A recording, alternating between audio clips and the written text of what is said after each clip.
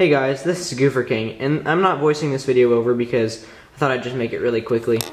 Here I have a MOT Jacob's Ladder. It's dual MOT, over there you can see. It is self-starting. That means the arc will start by itself. I have it ballasted. As you can see over there, those clamps are just holding some of the iron pieces that the transformer is made of.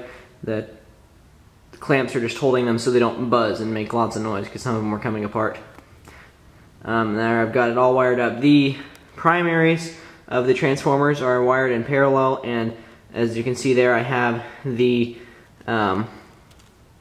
secondaries in series, which makes this 4,000 volts.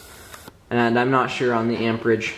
I'm guessing it's in the 100 to 300 range just by looking at the way the arc looks. So I'll get this fired up and you guys can see what it looks like.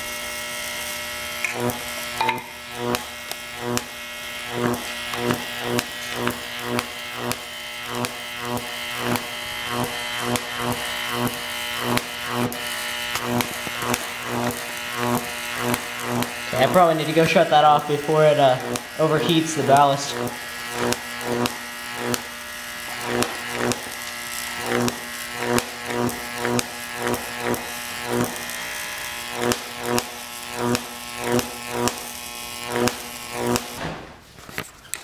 So now it's unplugged, and I thought I'd show you over here on these transformers. If I feel the primaries, they are hardly warm at all, and that's just because there's electricity flowing through them. There's no signs of any overheating. Normally, if I ran one of these unballasted, they would heat up within sustaining an arc for 5 seconds or something like that. Especially this one. This one has more power than this one, but this one heats up a lot quicker when it's unballasted. This one now is hardly even warm. Of course, the ballast will overheat, as I figured. I can actually feel the heat coming from it right now. The coil definitely gets very warm, so I'm not going to touch it.